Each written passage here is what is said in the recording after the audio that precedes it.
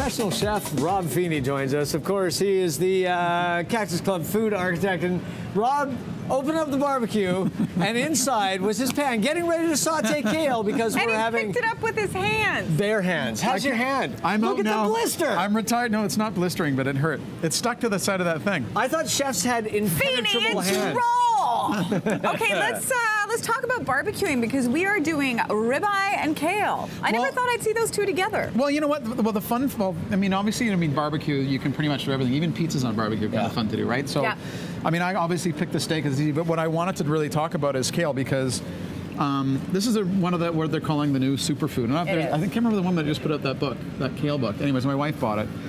And I can't remember the name of it. That was really good of me. I'm really stoked on that book. But kale is the new popular food. Kale chips, kale salad, kale this, kale that. But I mean, so this is kind of, to be honest with you, I mean, yeah, we got a nice piece of ribeye, but this kale is great whether you have it in salad. We're going to saute it really lightly. It's delicious. It's really when it's good. in season and it's fresh to it, there's a sweetness to it. Everyone associates it with bitterness. Oh no, it's. But when you just pick it, it's a beautifully. It's really good. So how's the handle? Is it cooled down a little bit? No, I'm good now.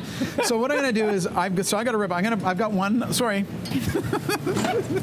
I closed it on you. You know what? I was messing with your head. Sorry. Okay, so we have our ribeye. What have you marinated it in? Because it smells so good. I needed one to go ahead because if not, this one won't be ready in time. Okay. No. So what I have is I have a little bit of garlic I've added there. That's some just regular parsley, and that's thyme and rosemary. Okay. Okay. Nice. So that's been in there, and then I've added to that a little bit of balsamic.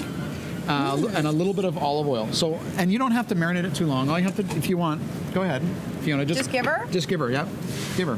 Let's talk about our friend the ribeye as well, and why it's a perfect grilling steak. People tend to use cuts that are a little bit too lean on the grill. Well, you know what? I mean, I think that when you cook steak, it's like, I think you're going to make whatever you... put it on? Yeah, please, go ahead. It is Season a personal preference, isn't it? And put it that side down.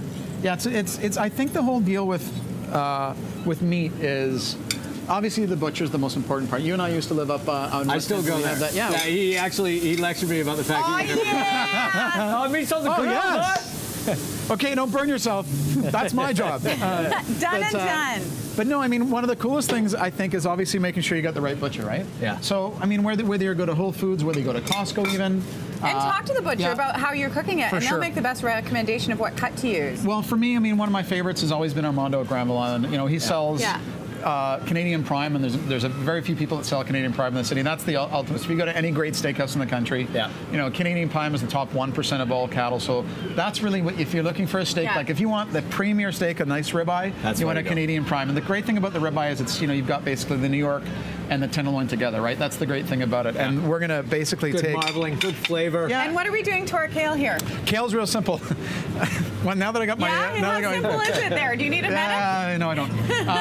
But no, I actually, for me, ironically enough, I just did this a couple weekends ago for my family at home, and this is why I'm doing it for you. Yeah. Because I've told you guys before, I get a lot of ideas at home. Because you love us like family. I do. Actually, that's right, Mike. Yeah, that's what it was. I knew you were getting Well said. Wow. So back to the kale. Okay, so back to the kale. Over here. He's for Clem. I'm sorry. Yeah, I am a little bit today. So it's the weather. And the shallots? Shallots. I got a little bit of shallots here, a little bit of olive oil. We're just going to put this back over here, and it'll heat up. And then I'm just going to take the kale, and we're going to toss the kale in. And you just want to lightly saute it so it doesn't lose the crispness. Well, kale is almost, you know, don't forget a lot of these greens. Yes. Contain water, and I mean, you know, spinach, for example, is like 90% water. So I'm assuming with kale, it's probably about 60% of water that's in there. So it'll slowly wilt down. Oh, there's the steaks. There it is. Should I marinate the other side? No. No? No, well, yeah. Yes. Yeah, you should have. Yeah, you should have. You should have now. Forgot. You should have, but you didn't.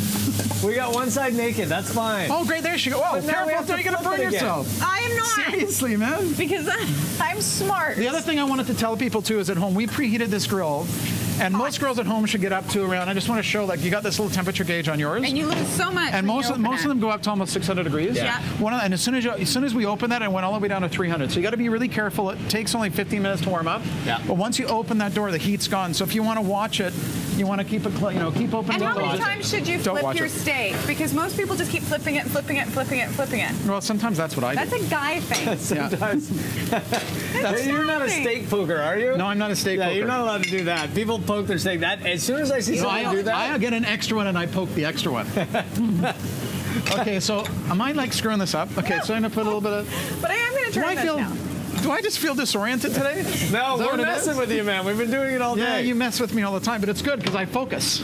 Focus. Okay, You're doing a great so here, job. so the kale, we're just gonna, like I said, a light saute, and then I'm gonna zap it up a bit by putting some of my Feenie's blend in. And you know what? I have Feenie's to go say, haywire. the Feenie's blend, the haywire, quite delicious. It's good. It's a pretty. What is the blend? wine. Do you know off the top of your head? It's Gewürztraminer and Chardonnay. So it's Gewürz 75. is nice because it's got a little sweetness to it. Yeah, and then Shardy, because you like to party. Shardy, because I so like I'm gonna to take a little bit of lemon juice in there.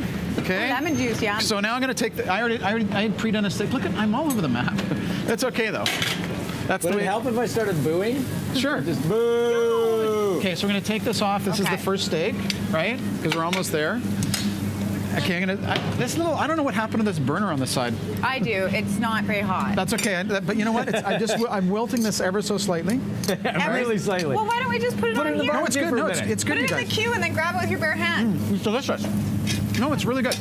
Let's just close her up and let her close cook. her up, and then we're gonna slice this while we're waiting. Okay, I always put you on the spot with this, but it's only because, and we don't have to show it, but there's a building going on over there that is a future Cactus Club.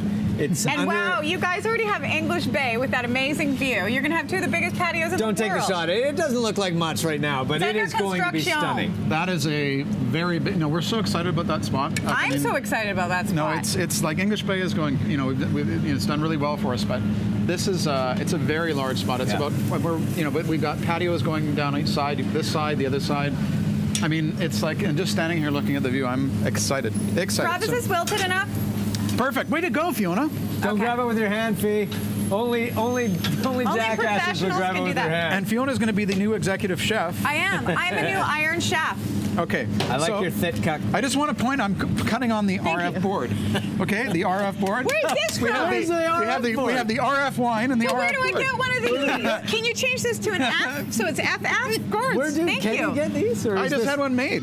I just thought, what the hell? You know, what get a little diva. RF. Get a little RF. Yeah. I want my own board. It would be kind of weird if I had one. I think people would talk. So we're just gonna actually, you know what I'm gonna do? This is more fun. We're gonna take. I know. How long does our other steak have to stay on? It's probably ready now. Do you think? So we're gonna take a little bit of this. We're gonna make kind of a Florentine style, good. right? Yeah. A little bit of this, right? So the steak on the top. Yeah. Okay, and then we're gonna take it right at the bottom. This is really good. Okay, and then I always like a little more salt on mine, so we'll take a little more. This is fleur de sel. Okay, a little bit of that on top. That salt. A little bit of olive oil. Okay, Rob, Yes, how ma'am? do we tell if this is done? I put some salt in there. It's not quite done. You can touch it. I'm going to show you in a sec. That's how I you know, can but tell. I can Yes, never chef. tell. This one. Okay, so Mike, we're what going part of your hand? to throw the kale on the top like this. Okay, and then I have a secret sauce I just made up just like that. Delicious. Oh, It's that the looks same. good. It's the marinade, so it's the same stuff, right? And we're going to just spin that on the top. If you would like, oh my yeah, gosh, that looks I am good. hungry. If you would like your own recipe for barbecue ribeye steak with sauteed kale from Mr. Rob Feenie, just email us at urbanrush@shaw.ca and we will send it to you. And we're going to eat this. And after the break,